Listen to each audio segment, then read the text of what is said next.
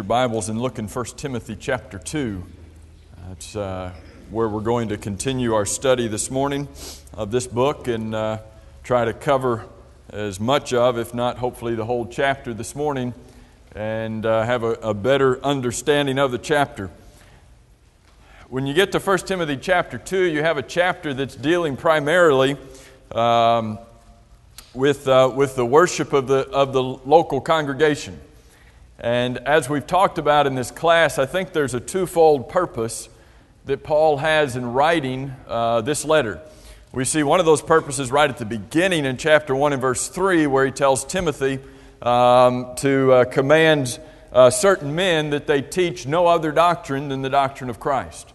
So that's carried through the entire letter. We also see another purpose in 1 Timothy chapter 3 and verse 15, where Paul tells Timothy that he's writing these things in order that he might know how to conduct himself in the church, in the house of God. And no doubt worship is a part of the activities of the church as well. And so I want us to pick up, we looked at just a little bit of this last week as we ended the class, but let's pick back up in 1 Timothy chapter 2 and verse 1 and read through these first few verses. Paul says, "Therefore, I exhort first of all that supplications, prayers, intercessions, and giving of thanks be made for all men." We pointed out last week that there's 4 different words that are used here that ought to be involved in our prayers. There's that idea of supplication where we're praying for our personal needs. There are our prayers that is a general word used for our devotion and our dependence upon God. There's the word intercession where we are petitioning the Almighty on behalf of somebody else, on behalf of their needs. And then there's the idea of giving of thanks. And Paul says here that this needs to be done for all men, that we need to be praying for everybody. Who does that include? The whole world. Who does that include, Linda? What'd you say? Our enemies. Is that hard? Praying for your enemies. Have you ever done it? Is that hard? Who does that include? Praying for all men. It includes all? Is that what you said, Trina? All men. And women, that is correct. So we know that men need it more than women, but we're supposed to pray for men and women. Trudy? It's pray to men, both men and women, but especially the household of faith. Okay. Do you pray for your brethren? You pray for your brothers and sisters in Christ? Jerry points out that this is praying for both men and women because that's the word that's used here. It's the Greek word anthropos. We mentioned it last week. It's that word for mankind. So while you may know of some men who really need the prayers, it is also for women as well. So praying for all men, all of mankind. For verse 2 specifies even further, for kings and for all who are in authority. How often do you pray for our government? How often do you pray for our king or our president? How often do you pray for our senators, for our Congress, for our governor, for our local officials? Do you ever think that such prayers are fruitless, are meaningless, are useless? Huh? Feels like it sometimes. Do you look at our government and think, boy, what's one little prayer going to do? You know, what's one little Christian living right, doing right, trying to teach right, and praying to God? What difference is that going to make? God, you know. So if you look at the condition of our nation and you throw up your hands and say, well, you know, what good is it going to do to pray? You know, what? Say that again, Betsy. Everybody just gives up a prayer, then nobody's praying. So then it doesn't. If everybody gives up, then nobody's praying. Should we give up on our nation? Should we give up on our president, on our Congress? You want to sometimes. Don? Well, if you think one prayer is not going to help, pray 3 or 4 times. Don says if you think one prayer is not going to help, then pray 3 or 4 times. That ought to characterize what we're doing. Lonnie? If you pray thinking it's not going to do any good, it isn't going to do any good. That's right. If you pray thinking that it's not going to do any good, then it's not going to do any good. Isn't that what James says? Pray without doubting. There should, if there's any doubt or any wavering that's involved in our prayers. When you're praying, who are you praying to? God. Praying to God. If you have the slightest doubt that it's going to do any good, that one prayer, how can one prayer change the direction of our nation or do anything? Who are you questioning? Are you questioning the president's ability to change? Are you questioning the nation's ability to change? Are you questioning the governor's ability to change? Or are you questioning God's ability to make those changes? Gladys? I wouldn't recommend it. I would not recommend questioning God. Would you?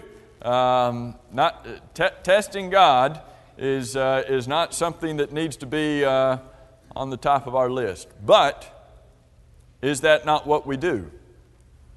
If we either choose not to pray because we don't think it's going to do any good, who are we questioning? Who are we testing? I mean, we're obviously limiting ourselves and what we can do to influence and and make a difference, but we're questioning God's ability. Or if we pray, but still, I'm going to do it because God says in 1 Timothy chapter 2, I'm supposed to pray for all men, for kings, and for all who are in authority, but I just don't see what this is going to do. Still questioning God. Jerry, did you have your hand up? I was just thinking that we know, according to Scriptures, that our leaders are put into power by God. So, I try to end my prayers when it comes to things like praying for our leaders, that His will be done. Yeah. In whatever I've asked Him to do in that case. Well, that's Scripture teaches us in Romans chapter 13, among other places, that these men and women, these leaders, are there by the power of God. Even in the book of Daniel, you go back and read the book of Daniel, and it says, even back in the Old Testament, that God rules in the kingdoms of men. Well, who's in charge? Who was in charge in Sodom and Gomorrah? God was. Man forgot that. And man decided to take it his own direction. But would God have even spared Sodom and Gomorrah from destruction? What if there had been 10 righteous people? God would have saved it. Can you find 10 righteous people in this nation? 20? 30? 40? I hope so. Gladys? And God went to war, and He told His wife not to look back, and she looked back, and she turned into a pillar of salt. That's right. When they were leaving Sodom and Gomorrah, Lot's wife turned and looked back and turned into a pillar of salt. Look at verse 2. We're supposed to pray for everybody. We're supposed to pray for kings and all who are in authority. Why? What purpose? There's multiple purposes that would have, but what's one of the purposes given in verse 2? That we may live, that we may lead what kind of a life? Quiet and peaceable. Why would praying for kings and those in authority lead to a quiet and peaceable life? So that we can worship. What, Lonnie? Okay, so that we wouldn't be persecuted. The two words here, the idea of quiet means that we're free from distress from the outside. If we pray for our kings and those in authority, we will be free because of the power of God from the distress of those who are outside. That's the word quiet. The word peaceable means that we're free from the distress from inside. Free from without, free from within. free from that distress if I pray for those who are kings and those who are in authority, that we may lead a quiet and peaceable life in all godliness and reverence. So it's not just about me praying, it's about the way that I live. I need to live a pious and godly life. I need to live a life that's full of reverence in serving God, full of seriousness in my service to God, that it's not some kind of a flippant activity that I go through. For, verse 3, for this, for praying for our leaders, for praying for all men, for living a quiet and peaceable life, for living a life of godliness and reverence, for this is good and acceptable in the sight of God our Savior, who desires all men, same wording that's in the chapter 2, verse 1, who desires all men, and Jerry, is this just men? Who desires all men to be saved? Does God not care about the women? All mankind. Who desires, the word again is anthropos, who desires all men to be saved and to come to the knowledge of the truth. When we were talking about this book in our introductory classes, we looked at that, at the definite article, the, the word the. God desires all men to be saved. By the way, that's passive. Being saved is passive. Why is that in the passive voice, you think? Do we have a responsibility? Is there anything we need to do in order to be saved? It's not in the active voice to say that God has saved everyone. God just wants us to be saved. Has He provided the means for everybody to be saved? Yeah. God has done all that He is going to do from the standpoint of sending His Son as the propitiation for our sins. He wants everybody to be saved, but not everybody is saved. It's sort of like God has thrown the life preserver out to you in the water, but if you don't grab a hold of it, you're not going to be saved. Yeah, it's like throwing that life preserver out there in the water. It's up to us to decide if we're going to grab a hold of it or not. And we pointed this out last week, but this passage, is so plain and so clear that God wants everybody to be saved and to come to a knowledge of the truth, and yet Calvinists teach just the opposite. They don't say God doesn't want everybody to be saved, but in the doctrine of total depravity that John Calvin began teaching, that man is born in sin, he's condemned with sin already, and he's totally deprived from God from the moment of his birth. The doctrine of unconditional election that John Calvin taught. Unconditional election taught that those who are saved are elected under no conditions. It's unconditional. So God unconditionally elected those to be saved and unconditionally damned those who would be lost, and there's nothing they can do about it. Except that's not what the Bible teaches. God wants all to be saved and to come to the knowledge of the truth. How many truths are there?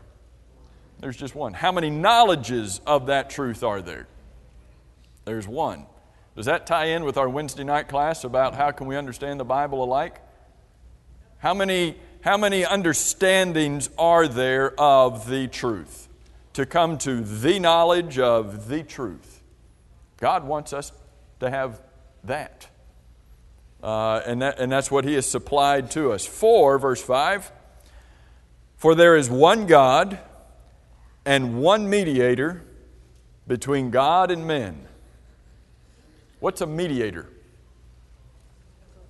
A go-between. So you've got the one God, you've got the Father, and you've got mankind.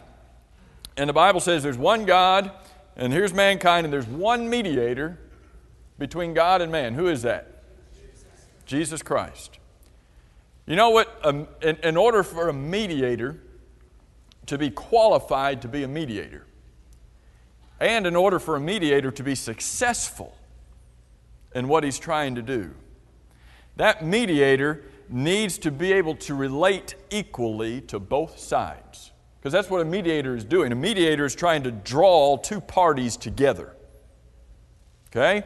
You got the party in heaven, you got the party on earth. You've got God and man, and you've got Jesus trying to pull these parties together. In order for that mediator to be qualified for his job and to be successful at his job, he has to be equally related to both sides. Is Jesus uniquely qualified to be our mediator? Is he equally related to both parties in this covenant? Is he as closely related to God as you can be? He is God. Can't get any closer than that, right? He is God. Is he uniquely qualified in relationship to man? He became man. The Word, who is God, became flesh and dwelt among us. He was tempted in all points like as we are. He took on fleshly body. Philippians chapter 2 says that, or Philippians chapter 2 verses 5 through 8 talks about the fact that he emptied himself. He came down to earth. He lived in a flesh and bones body. Hebrews chapter 2 verses, last two verses, I think it's 17 and 18 of the chapter, says that he is uniquely qualified as our high priest because he's lived the life that we have lived. So here's Jesus, the one mediator between God and man, uniquely qualified and uniquely successful at drawing these two parties who have been distanced from each other because of sin, drawing them back together. Now look at what it says. For there's one God and one mediator between God and man. He's the go-between, the man Christ Jesus. What does verse 6 say about him? Verse 6 says that he gave himself a ransom for who? For all. I don't know if y'all are familiar with John Calvin's tenets, and I hate to keep going back to him, but the 5 tenets of Calvinism, you've probably heard this, can be summed up in the word tulip. In tulip, that word tulip, those 5 letters, you have the tenets of Calvinism. We've talked about total depravity, and we've talked about unconditional election, that those who are saved are chosen by God, they're elected by God, based upon no conditions they've fulfilled at all. Just God selected who would be saved, who would be damned, and there's nothing they can do about it. That's found also in the eye of tulip, which is irresistible grace. That God has given His grace, provided His grace to those that He has unconditionally elected to be saved. He's imparted His grace, and it's irresistible. That's what John Calvin taught. That's not what Scripture teaches. That's what John Calvin taught. That the grace is irresistible, meaning what? You're going to be saved whether you like it or not.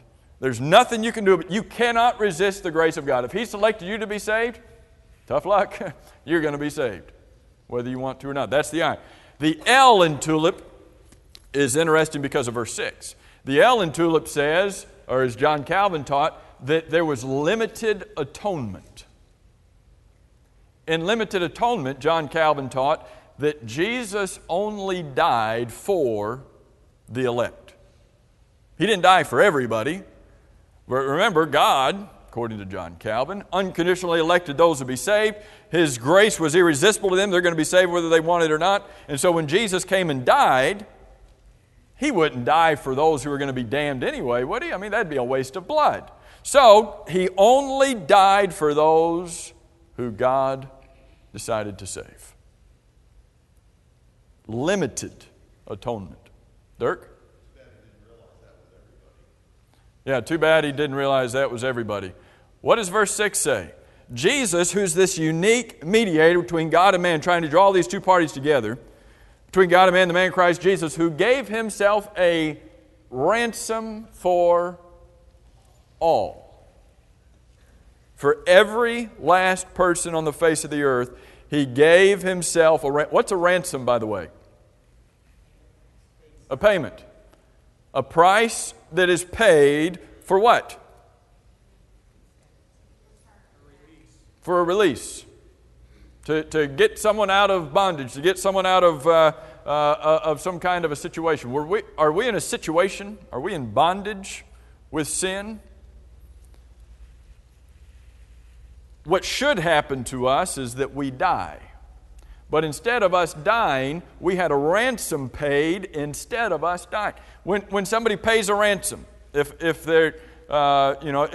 someone is kidnapped and someone pays a ransom, the ransom is paid instead of doing harm to that person, just take this money and let that person go. There's something put in the place of that person. Jesus was put in our place. He was the ransom for all, to be testified in due time. That's similar to Galatians 4 and verse 4. Talks about Christ being revealed in God's time. For which, Paul says, I was appointed a preacher and an apostle. I am speaking the truth. Underline again in your minds the word the. I am speaking the truth in Christ and not lying. A teacher of the Gentiles in faith and truth. You think there were still Jews who had a problem with the gospel going to the Gentiles? Yeah. Paul says, I'm a teacher. And I'm a teacher, don't forget, of the Gentiles. Starting in verse 8. Paul says, I desire, therefore. What does that mean, by the way? When Paul says, I desire, go back up to verse 2. Therefore, I exhort first of all. Go back up, chapter 1 and verse 18. This charge I commit to you, son Timothy. Go back to chapter 1 and verse 3.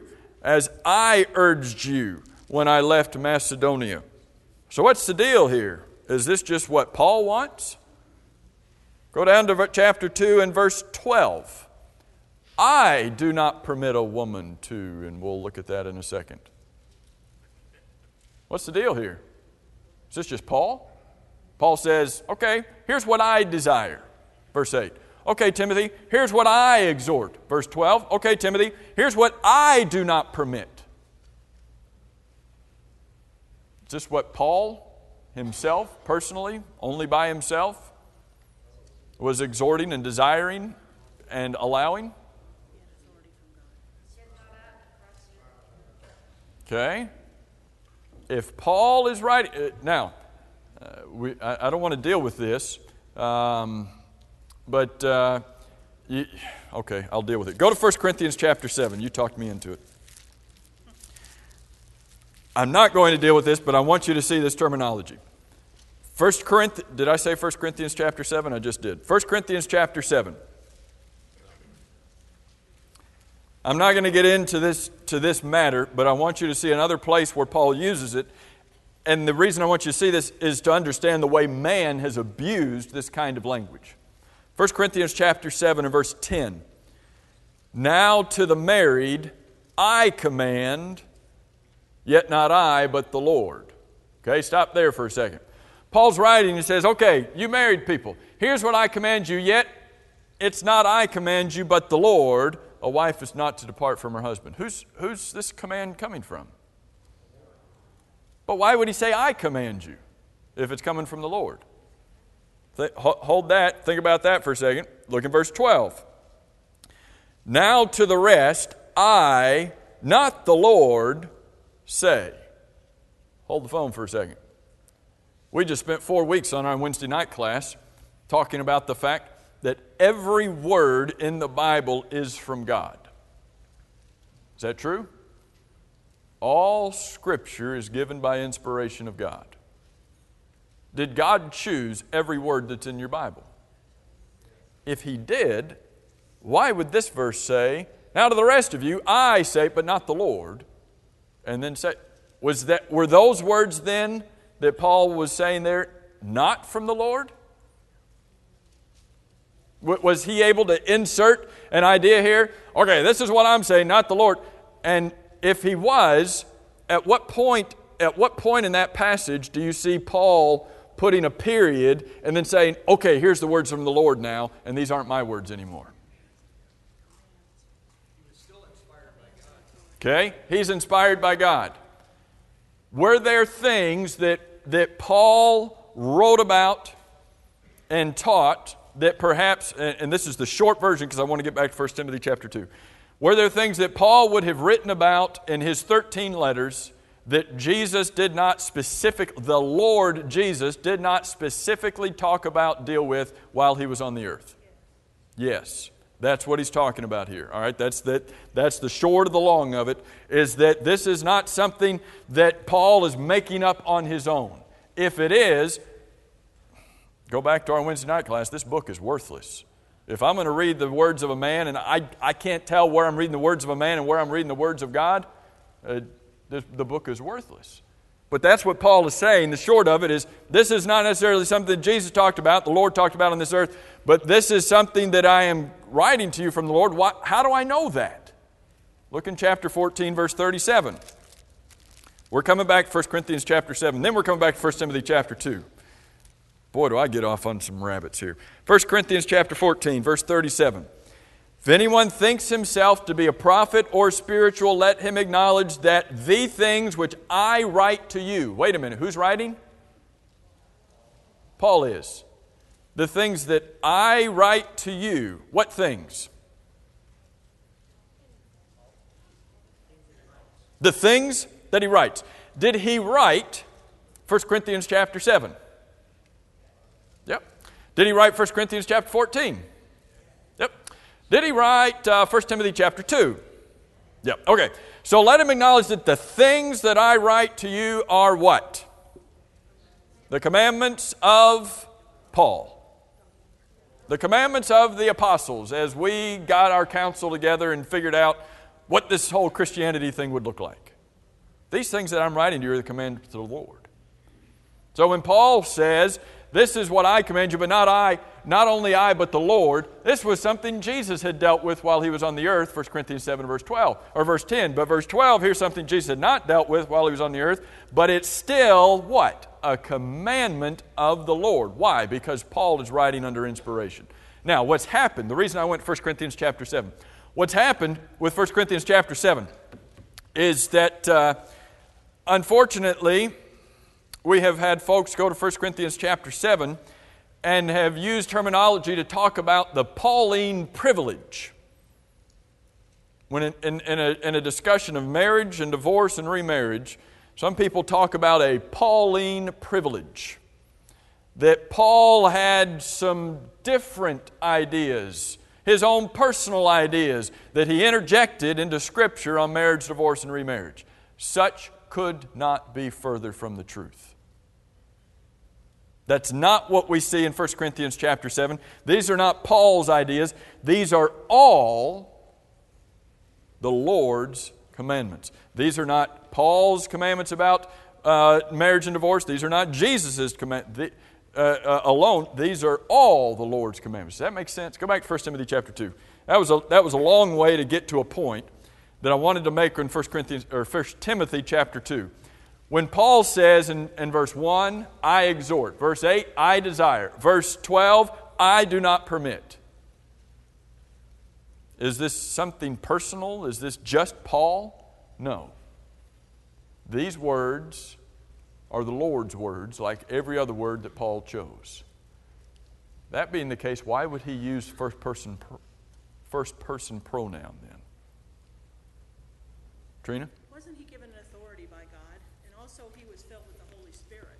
So Okay. actually he wasn't speaking on his own accord, he was speaking on God's behalf. He was not speaking on his own accord. He was speaking on God's behalf. When Jesus, we pointed these verses out in our Wednesday night class. When Jesus sent his apostles out, were they supposed to worry about what they would say? Why not? Because it would be given to them by the Spirit. Were they supposed to meditate beforehand, to study beforehand and decide what they would say and how they would answer? No. Why? Because the very words that they needed would be given to them. When they went out speaking and preaching and writing, were they deciding what words to use? They weren't. Paul had to defend his own apostleship. Why is that a big deal? Because as an apostle, they were given authority from the Lord to command. When Jesus said to his apostles, I'm coming to you, I see your hand, Nicole. When Jesus said to his apostles in Matthew 18:18, that whatever you bind on earth will have been bound in heaven. He's talking to his apostles. Whatever they go out and teach people they have to do in order to be saved, Jesus says, guess what? That's already been bound and determined in heaven. Well, how did the apostles know that? Because they weren't choosing those words. They were being given to them by heaven. So somebody says, okay, that doesn't make sense though. Boy, we're getting off on a okay. Somebody says that doesn't make sense though. How does Paul use first person pronouns? Why does any writer use first person pronouns? Why do Paul's writings appear different than Peter's writings? By the way, if you'll pick up and just listen to somebody reading a section of the Bible, you might not be able to know where it's from right away, but you might recognize terminology. Say, hey, that sounds like Paul. What do you mean that sounds like Paul? If the Holy Spirit inspired every writer, how could something sound like Paul or sound like Peter or sound like John? Do you know any writer in the Bible who talks about the disciple whom Jesus loved? Do you read that in Paul's writings? Nope. Why don't you read it in Paul's writings? Whose writings do you read, the disciple whom Jesus loved? John's writings. Why do you read it only in John's writings? Because John's writing about himself, and he doesn't call himself by name, doesn't use first-person pronoun. He talks about the disciple. But if the Holy Spirit decided every word, why would there be differences? They had personalities, but that still is confusing. If they've got personalities, what does that matter if the Holy Spirit is deciding those words? Guess what we're not ever going to be able to comprehend? The how of inspiration. This side of eternity, I don't think you and I are ever going to be able to know or yet comprehend exactly how inspiration worked. Are we? I mean, how did God get His thoughts and get His words into man's mind and then get that to his pen? We write stuff down and we go back and read our own writing later and we're like, I can't even make out my own writing. How did God get His words through man and right to His fingers? How does that work? I don't know all of the how of it, but you know what? That doesn't matter. Does it matter if I know every detail of the how of inspiration? No. What do I know? All Scripture is given by the inspiration of God. That's what I know. And I can know with certainty that every word that I have in my Bible is from God. How did it get there? How did every single syllable and every word and every personality get in there? How was Paul permitted to say about Timothy in Philippians chapter 2, that I'm coming to you, Nicole. How was he able to say about Timothy in Philippians chapter 2 that I have no one like-minded? Something so personal like that. How was Moses permitted to say there's no one, Moses is the meekest man on earth? Boy, that's an arrogant thing to say. That doesn't sound, why was he permitted to write? Every word in the Bible is from God. We've got to put our stake down there, and I know we've dealt with that on Wednesday nights, but when we get down into verse 12 of this passage, and eventually we will, when we get down into verse 12 and Paul says, I do not permit a woman, is this just, here's another side of what people do with this, is this just arrogant Paul? Is this male chauvinist Paul? You'll read that Paul was a male chauvinist, and this was just something personal for him, and people speculate, his mother must have done something, he must have had a bad childhood, maybe he had a bad relationship. Who cares? These words are from God. Okay, Nicole, I'm there. You already went to the verse I was going to say about Matthew 16 and 19, where it was talking about whatever you find in heaven, etc. So I already went where you went. So you don't have to come to it. Oh, well, I already did. Yeah. I already went where you went, and I already came to you. Dirk, I'm over here.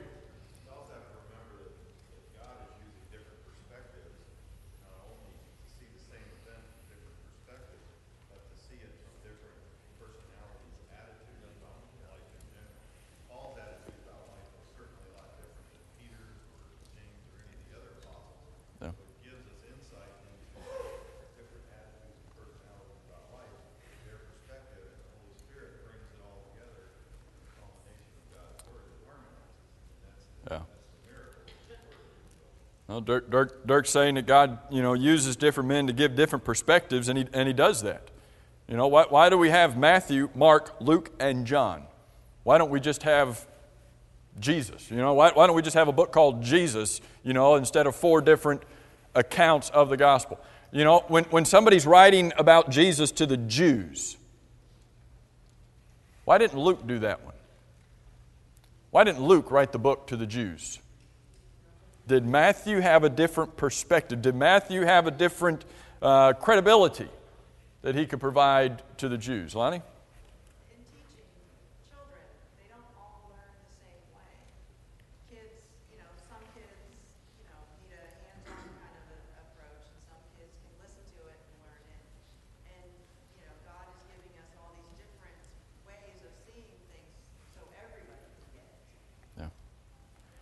I think it's incredible for us to try to fathom, that everything we have in this book is from God.